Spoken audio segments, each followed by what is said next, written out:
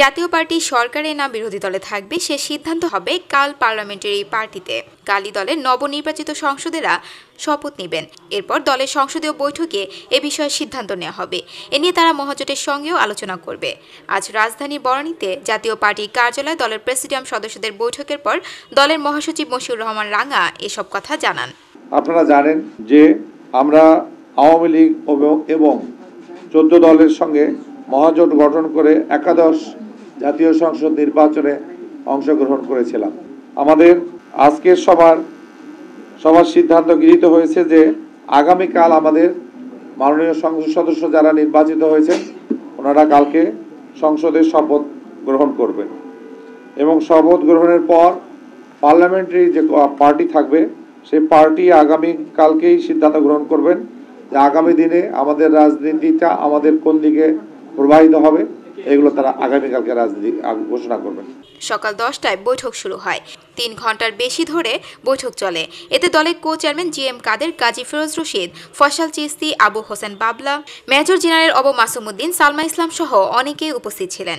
সংসদে বিরোধী দল হতে গেলে 10% আসন থাকতে হয়। সেখানে জাতীয় পার্টির আছে মাত্র 22টি আসন।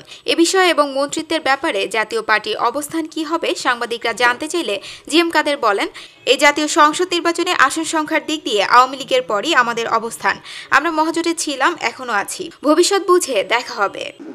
আমরা যদিও সংখ্যাগরিষ্ঠতার দিক দিয়ে এখন সরকারি দলের পরে আমাদের অবস্থান, তথাপিও আমরা কিন্তু মহাজোট গঠন করে নির্বাচন করেছি এবং মহাজোটের আমাদের সঙ্গে যারা শরিক ছিলেন তারা তাদের নির্বাচনী ইশতেহার অথবা আমাদের নির্বাচনী অঙ্গীকার এগুলো সবগুলো মিলিয়ে মিশিয়ে আমরা জনগণের সামনে হাজির হয়েছিলাম।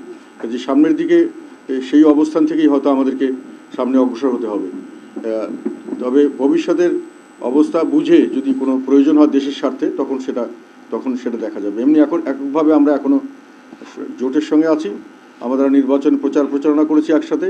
সব জোটের সকল কর্মীরা কাঁধে কাঁধ মিলিয়ে নির্বাচনে প্রতিদ্বন্দ্বিতা করেছেন, আমাদেরকে সহায়তা করেছেন। কাজে আমরা এখনও একভাবেই আছি, এখন একভাবেই থাকতে চাই না। এখন আমি সম্ভাবনার কথাটা বলতে চাই না, যেহেতু আলাপ আলোচনা করে যে কোনো বিষয়ে সিদ্ধান্ত নেওয়া হতে পারে। সম্ভাবনা সব দিকেই সব রকম সম্ভাবনাই হতে পারে। কাজে এগুলো নিয়ে স্পেসিফিক্যালি এখনই বলার সময় আসেনি। আমরা কিন্তু মহাজোট গঠন করে একসঙ্গে আমাদের নেতাকর্মীরা পাশাপাশি দাঁড়িয়ে একসঙ্গে নির্বাচন করেছি। আমাদের লক্ষ্য উদ্দেশ্য এক ছিল এবং আমরা নির্বাচনী ইশতেহার বা যেগুলো সামনের দিকে প্রোগ্রাম যেটা আমরা জনগণের সামনে তুলে ধরেছি সেখানে আমরা একক কথাই বলেছি। সেখানে আমাদের এখন পর্যন্ত আমরা সেই অবস্থানে আছি। পরে অবস্থা বুঝে আমরা আলাপ আলোচনার মাধ্যমে কোনো যদি সিদ্ধান্ত নিতে হয় পরবর্তীতে আমরা সেটা নেব। এখনও আমরা শপথ গ্রহণই করিনি।